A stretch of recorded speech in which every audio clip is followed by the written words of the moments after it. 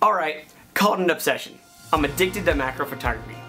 Look at these photos. They're stunning and the amount of detail is completely unbelievable. In today's video, I'm going to show you how to replicate some of these shots. So, what are you waiting for? Let's get started.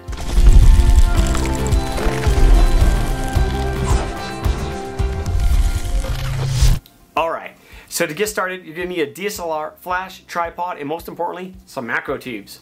If you don't have any, they're cheap and you can pick up a decent set on Amazon for around 21 bucks. Also, all the items you see in today's video will be linked in the description down below for easier access. So, what are macro tubes? Macro tubes are simply a hollow cylinder that fits between your camera and your lens, causing the lens to be further from the sensor. This extra distance allows your lens to focus more precisely, providing a magnification capability. So, even more straightforward, it takes a standard lens and makes it more like a microscope. So, what are we waiting for? Let's head over to our test subject for the video and get shooting. In this setup, I'm using a micro rail slider. It's not necessary, but if you take a lot of macro photography like me, it comes in handy because when you shoot macro, you have to do what's called photo stacking. Because the vision plane becomes so thin when you're using macro tubes, you have to stack a series of photos and merge them together to create one clear image. Alright, now that you have all your photos taken, head to Lightroom and import all your footage. Once you're there, apply whatever edit you want to all of the photos so they're all the same.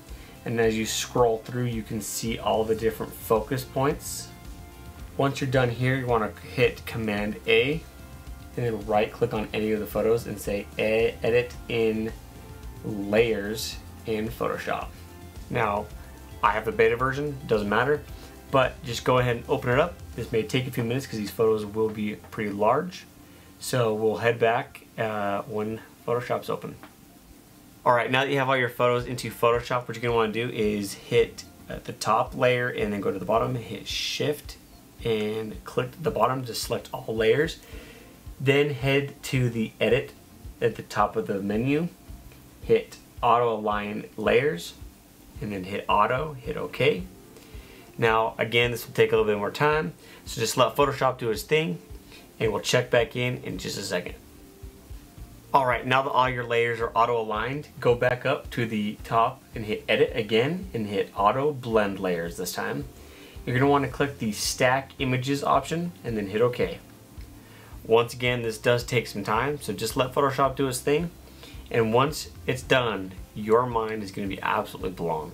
Alright, so Photoshop finally finished up, and as you can see, here is the final result. It's stunning. As you can see every single drop, every individual hair, and little teeny pieces of pollen on the fur of this bumblebee.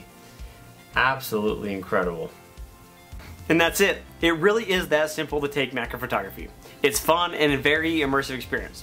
So take what you learned in today's video and get shooting your own shots. And make sure to tag me, Andrews Cole's Vlogs, in all your posts so I can make sure to check them out and even highlight them in a future video. And with that, don't forget to always keep smiling.